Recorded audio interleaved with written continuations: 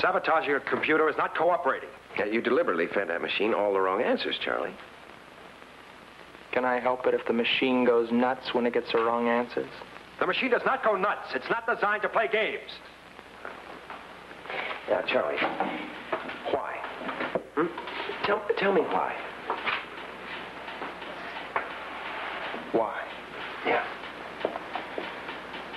Because at 7:15 on the dot every morning, my alarm goes off. Because at 7:30 every morning, my family sits down to breakfast. And on Mondays, we have cereal. On Tuesdays, we have hotcakes. On Wednesdays, we have French toast. On Thursdays, bacon and eggs. And Fridays, we have waffles. Because at 10 minutes to 8 every morning, my father leaves the house and catches a bus that leaves the corner at 8:05. At 5 minutes to 8, my mother pushes me out of the house, and I catch a bus that leaves the corner at 8:13. My bus arrives at school at 22 minutes to 9 exactly, and 8 minutes later, a bell rings, and I go to my first class. At 9 o'clock on the dot, another bell rings, and my first class begins. 10 minutes to 10, another bell rings, and I start for my second class. At 10 o'clock, another bell rings, and my second class begins, and it goes on and on and on like this all day long, except for lunch period, when I have my choice of macaroni on Mondays, meatloaf on Tuesdays, wieners and beans on Wednesdays, roast beef on Thursdays, and roast beef hash or some kind of fish on Fridays. Yes, Charlie, well, that's the schedule. The whole world is a schedule, Mr. Novak. Well, there are lots of people in it. You have to keep order. That's why we have laws, Charlie. My father wears a gray flannel suit to the office.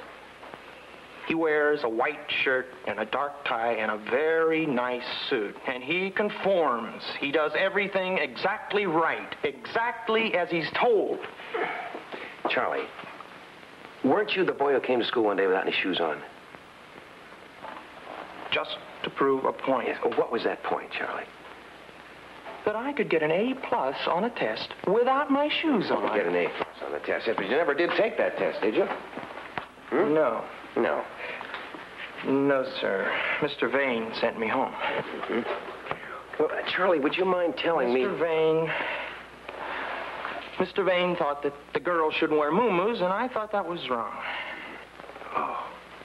So now you'd like to go through that whole thing all over again, is that it? I guess so, Mr. Novak.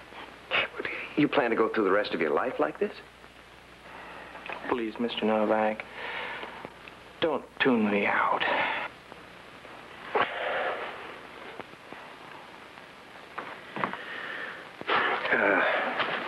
Charlie, you get straight A's, don't you?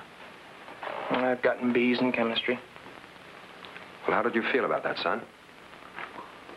It's a little disappointed. I always have a little trouble with chemistry. What if a teaching machine could assure you of getting A's in chemistry? Straight A's, straight across the board. My father makes a lot of money. He makes a very good Charlie, salary. I don't think this has anything but to he do with doesn't what we're enjoy talking it about very here. much, Mr. Novak. He doesn't enjoy making it at any rate. Every night he comes home, and at 7 o'clock on the dot, my mother asks him, "What's new?" Charlie, I don't And nothing's see what ever this... new, Mr. Novak. Nothing's ever new. Don't you see? Look, I've been to his office. I know what it's like. It's like a mechanical box, and everything goes just right for him. But if it doesn't, well, I get the feeling he goes off in another room someplace, and then there's this big machine that gives him the big answer that the little machine couldn't give to him.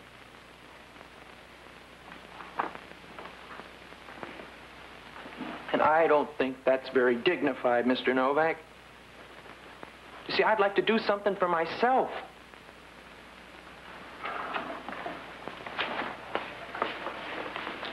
I'd like to make waves.